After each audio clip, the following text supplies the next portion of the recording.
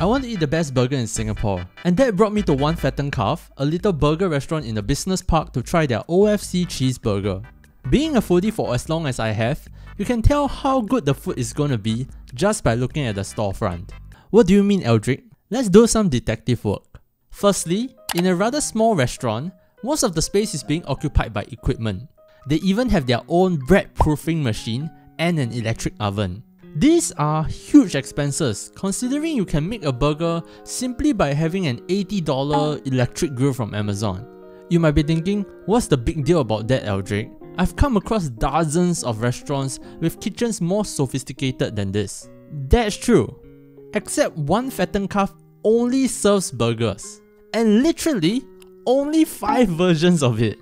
That means the owners are dropping, what, 5 digits worth of money just on equipment to make burgers for you. Which leads me to believe one of two things. 1, they're laundering money, and 2, they care. People think of cooking with love as this magical, fairy dust, ooga booga concept, but it's actually very tangible. Cooking with love is paying attention to the details so that the person that you're cooking for gets the best experience. Things like using a patented wrapper so that all of the juices are contained and don't drip all over your diner. Or making your buns in-house so that you can control the exact texture you want. These buns are really nice. It's soft to the touch but has a pretty strong gluten network, which allows them to stand up to the juices of the patties. Cooking with love also means cutting your pickles, onions and charred onions into thin slices and slivers so that they all have an equal chance to shine on the palate. And I'm surprised it took me 5 videos for me to finally talk about this. Crust! These burgers are cooked over the griddle and then torched to get a crust on the patty, which gives it so much flavour.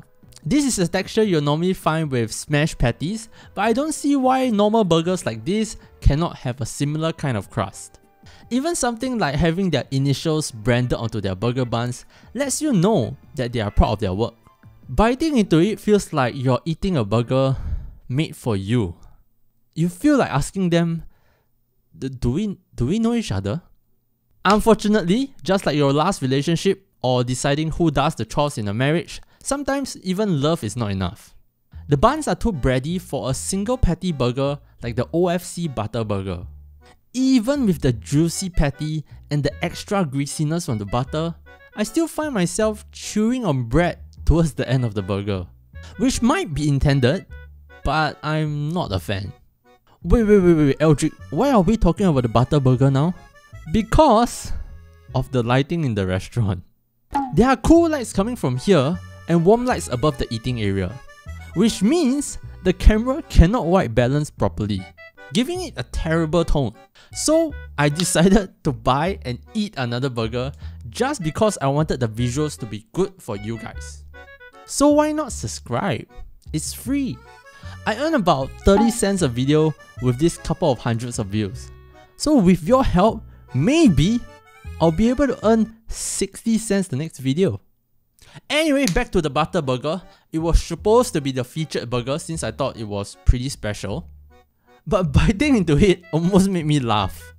Previously, I talked about wanting my patty to be cooked in a little bit more beef fat or butter.